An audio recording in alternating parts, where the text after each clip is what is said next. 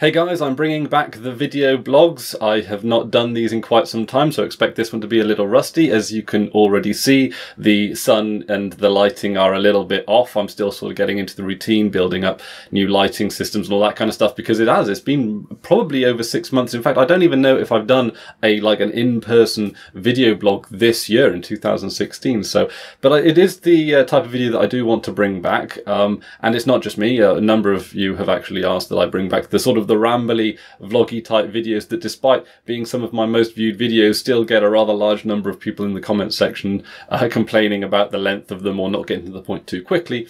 Whereas I suppose in some ways them being rambly is almost part of their makeup and their sort of overall atmosphere and narrative, I guess. So anyway, today I'm going to talk a little bit about my daily driver Manjaro and why I've ditched Linux Mint to use it. I guess the title of this video would naturally be why I'm ditching Linux Mint for Manjaro, in the sort of the similar sort of chain of videos I've got why I'm ditching A for operating system B.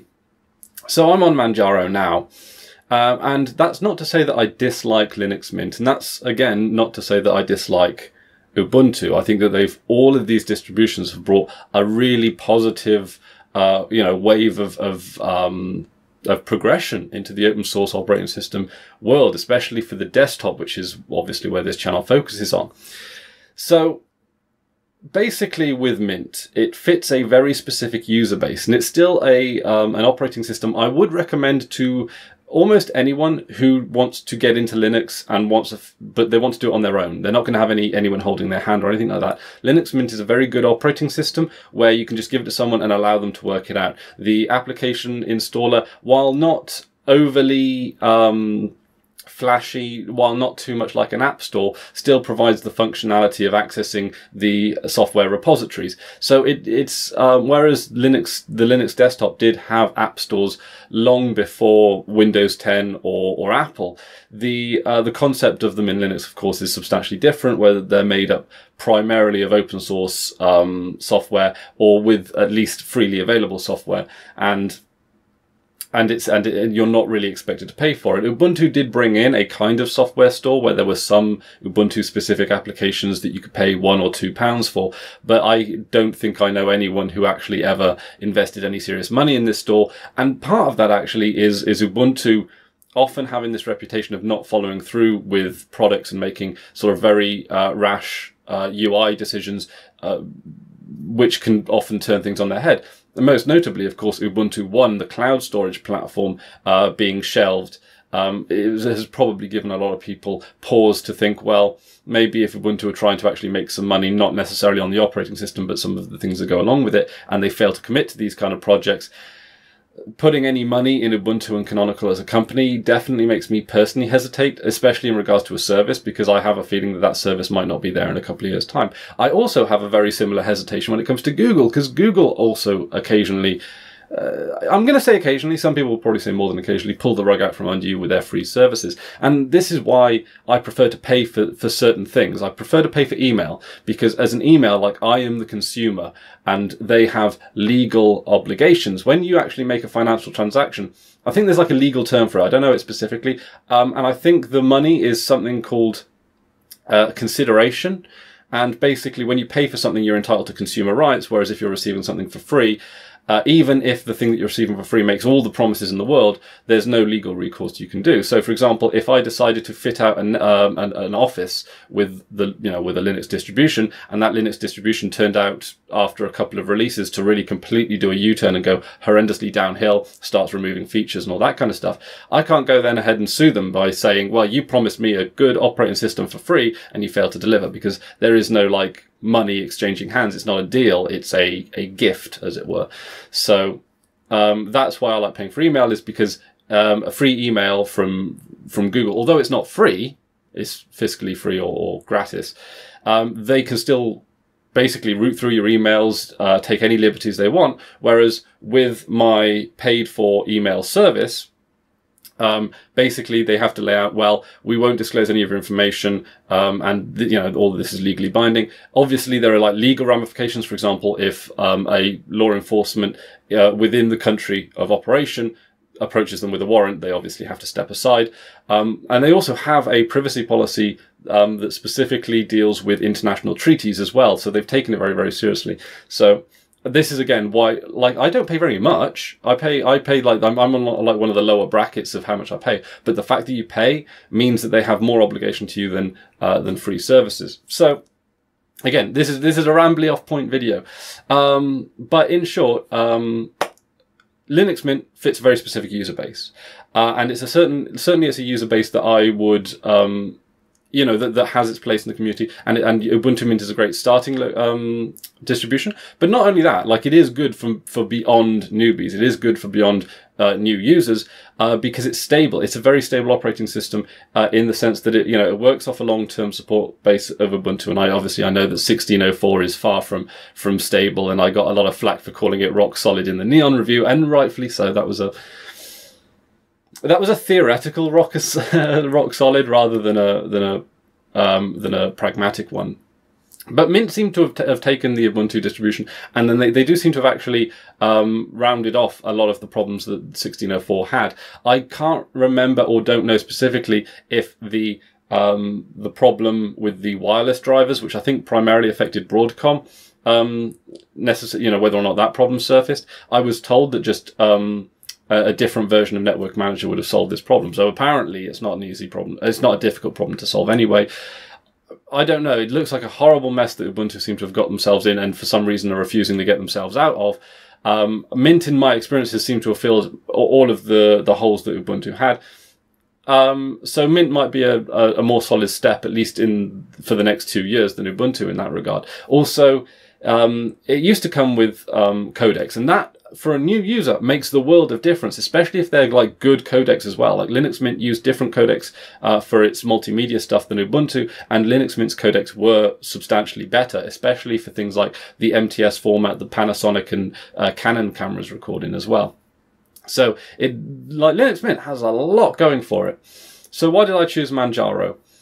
Well, Manjaro is based on Arch. It's a rolling distribution. So whereas with Linux Mint and Ubuntu, every 6 months they'll bring out a release or a sort of incremental release, which updates all the software all at once. Now there are security updates and sort of incremental updates in between those 6 month big schedule releases, or sometimes if you're using long-term support releases or you're only updating major versions of Linux Mint, that's really every 2 to 5 years, I guess, really. So basically, with Manjaro, it's considered a rolling release. Now, it's really a semi-rolling release more than anything else. It seems to update all its software repositories and everything about once a month, but it's about once a month when it's ready. So it's not like there isn't like it doesn't seem to be a day every single month where you can always set your watch for an upgrade. It upgrades when the upgrades are ready, which is, again, something I don't mind. It's fine. And not having a schedule in that department for a home user and for a home operating system is completely fine, at least in my personal opinion. I mean, Windows 10 do it. And I know saying being better than Windows 10, it doesn't really mean much to you guys. But when it comes to sort of the professional space and when it comes to new users who are going to be comparing Linux-based operating systems to Windows ones, that comparison, I mean, there's something there, even if it might not necessarily be relevant to most of you guys. So, Manjaro definitely upgrades more regularly, and it does so. It seems to do so in a pseudo incremental fashion. In that, like, it does it in sort of stages, but only because those stages seem to make the process go significantly smoother. Upgrading to Manjaro, you upgrade all your packages, so you get your software stack is pretty up to date, and that in a way solves a lot of problems at a very early convenience. And what I mean by this is, say there's a regression, a problem has arisen in one of the packages that I use. Now, if that problem has arisen in an Ubuntu-based distribution, I have to wait either 6 months to the next small release or up to 2 years for the next big release before that problem can necessarily be fixed. I might get lucky and there might be an update patch between distributions which actually might solve the problem. In my experience, that doesn't generally happen, and even with the network manager problem that we're seeing in Ubuntu, that also is like, it hasn't been fixed on the 0.1 release. So I mean, I love Ubuntu, but this is a big problem. They've dropped the ball in a very big way here. So I wish I could find a silver lining to this, but this actually turns a lot of newbies off Linux. Anyway, Mint seems to have covered a lot of the bases. I don't know whether or not the network manager problem still comes across because I've not tested a machine that's susceptible to that issue on Linux Mint right now. But Manjaro would not have that network manager problem because the second and newer version of network manager would be available. You get it. And you can always have this option to roll back. So, for example, if you upgrade a piece of software and it turns out that a bug had arisen out of it, there is a command, there is a program called downgrade where you can actually downgrade back to the previous version. This can cause problems when it comes to version matching and sometimes like more complicated programs that rely on rather large libraries of dependencies. There can be issues there with particularly complex programs. With simple programs, rolling back is no problem at all. And this is all part of the Unix philosophy of if everything has if everything is a single purpose program that all work in accordance to standards and sort of all in harmony, then rolling back any one of these individual components for the most part should be completely fine. Linux is not the Unix way of thinking, although it sometimes adopts it when it sees it as a viable solution to any given problem. So downgrading is a bit hit and miss depending on the piece of software in question. But I have had to roll back Kden Live when a pretty nasty bug arose out of that, and that worked. So it seems to be doing all right in regards to stability. When I upgrade Manjaro, I have never had a show-stopping breakage. I like that Manjaro also allows you to micromanage your kernels, which is really, really quite interesting. And distributions usually aren't as upfront about kernel management as Manjaro is, but there's a little GUI interface. You can just pull up a window and go, here are the kernels that are available to you. These are long-term support. These are the ones that are already installed. This is the one that we recommend, but feel free to go against our recommendation. And it's, I think, as of recording this, the latest kernel, I think is 4.7, but I think it's 4.7 is the latest kernel about now these days. But I could be wrong. So yeah, Manjaro, because it's up to date, it seems to sort of navigate past a lot of the problems that scheduled-based releases have. So a lot of you guys are probably about to ask the question, well, I'm using Manjaro, why not use Arch? I mean, I'm clearly able to use Arch. Arch is nowhere near as difficult as people make out to be. I think people like to sort of brag about, oh, I've got an Arch computer, run the latest open source software, all that kind of stuff. And it sounds difficult because you get so much choice and customizability of the operating system. But if you install something like Antergos, which is really just an Arch installer for Arch, it's a piece of cake. You can have Arch up and running on just about any machine very, very easily. So the reason I chose Manjaro is because first off, I tried Manjaro before I tried Antergos. If you look at my history of videos when I did those full long daily driver-based reviews, Manjaro was before Antergos, and I was impressed with both of them.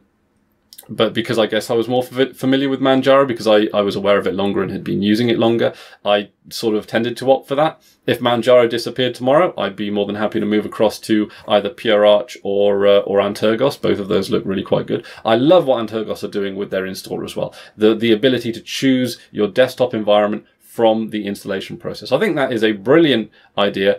I remember seeing it in old versions of SUSE, and I think you can even do that in OpenSUSE as well, and a few other distributions. Certainly, but not Ubuntu, not Mint, not Fedora. I don't think. I think with those distributions, you're supposed to actually download a specific ISO.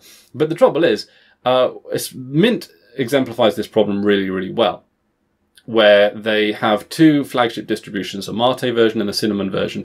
They make approximate descriptions as to the differences between the two. So, for example, Mate they describe as stable, customizable, traditional, I think might be those kind of words. Whereas with Cinnamon, they describe it as modern, cutting edge, like exciting, new. So they kind of paint the two distributions in different lights, but the distributions themselves are set up and laid out so similarly that they really ought to just pick one and go with a flagship distribution. And hell, maybe they should just go with the Mate one. I mean, it themes better.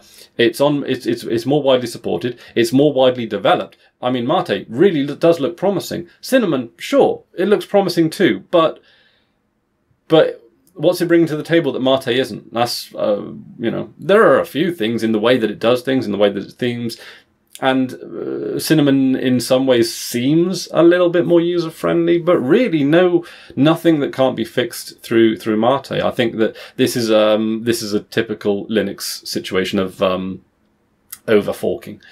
But who am I to say? You know, this is all the natural selection of ideas. I have no right to tell any distribution how to manage their way, because you know, if they listen to me, they probably wouldn't end up with a great distribution. So you know, there's that.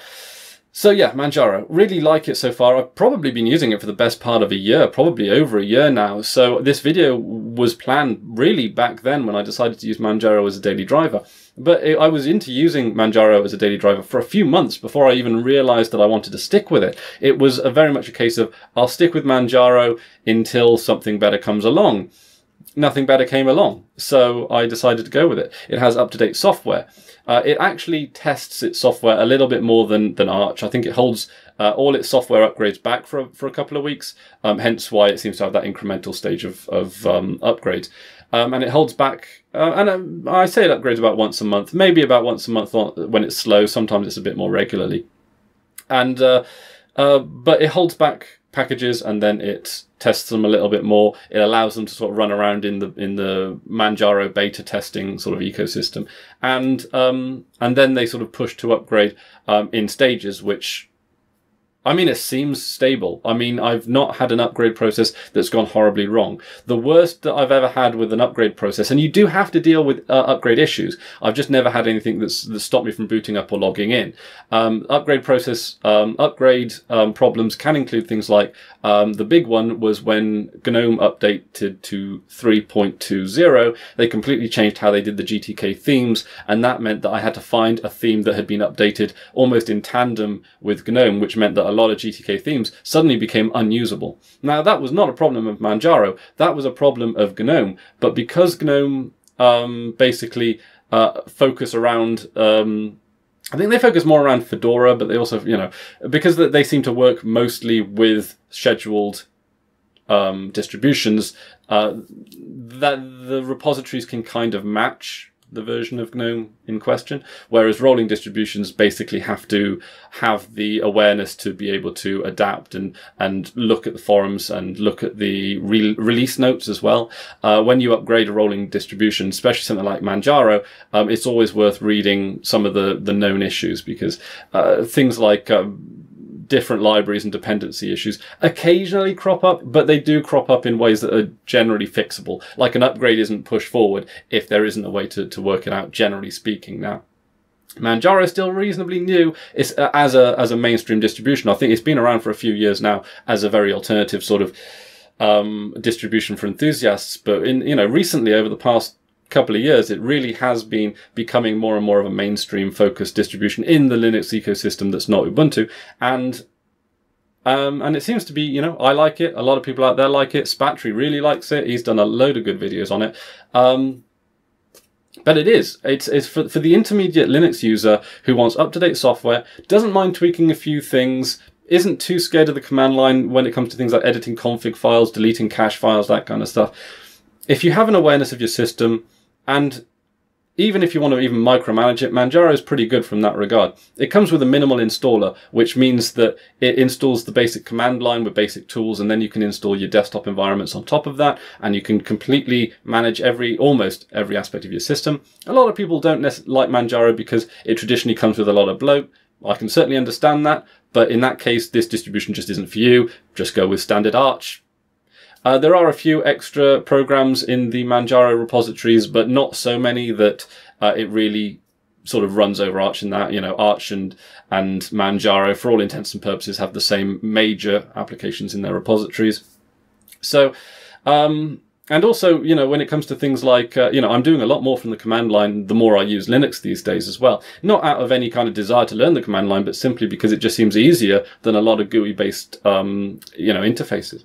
So, my transition from Mint to Manjaro is certainly one that's gone from a positive distribution to an even more positive distribution. This just reinforces my personal opinion that there, for the most part, isn't a wrong distribution to use. It's just a matter of finding the distribution that works with your use case.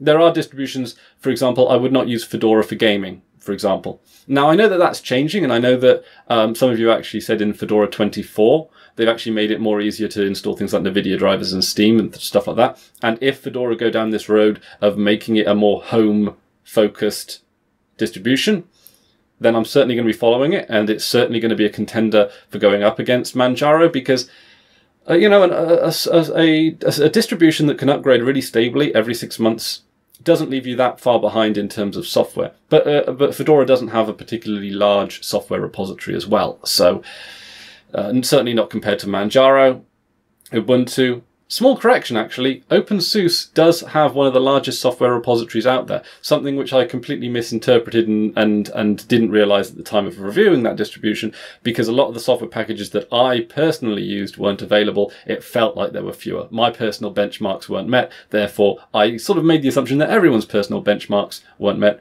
which of course was far from the case. So, you can see what I mean by these blogs get incredibly rambly. I think I'm going to wrap up now, but needless to say, if you're looking for a distribution that is pretty up to date, that is for the most part stable, really, you know, I would call it a stable distribution. The community is great as well. Actually, that's something I completely forgot to mention, and is something that's a really big part of me choosing a Linux distribution as well. For example, I liked the Linux Mint. When communities can get too big to the point where they become very clinical and functional and pragmatic, and that can often feels like the distribution at that point has lost its heart when it comes to the support system becoming so formalized. Obviously, that isn't necessarily the case. They're just trying to find a way to manage a large number of users in the most efficient way possible. But when you've got smaller communities like the Linux Mint community, like the Manjaro community, the people there will often, you know, it's not so formal. You can actually sort of get away with asking like sort of what you call stupid questions without having a wave of derision flown over you or anything like that. It's, you know, like people are very accepting of mistakes. People are very you know, they're very sort of, you know, they'll help you out, and they'll make sure that your experience with things like Manjaro and Mint are good. That's at least my personal experience with the smaller communities as well, is that they tend to have a more personal attachment to the distribution which they're representing, and as a result, that enthusiasm kind of washes off on you, or at least I personally find that as well. So, you know, the communities tend to be a little bit more laid back and a little bit more manageable, and I think that tends to result in a more genuine kind of support and a more genuine community. That's not to say that like bigger communities like Ubuntu and the Red Hat communities aren't good communities. I just find that they sort of hit a level of professionalism which I suppose your amateur computer user might not necessarily identify with. That's just a few thoughts. Feel free to disagree down in the comments section below. Really, this video was here just as a bit of a catch-up to reintroduce the fancy, you know, the video is back.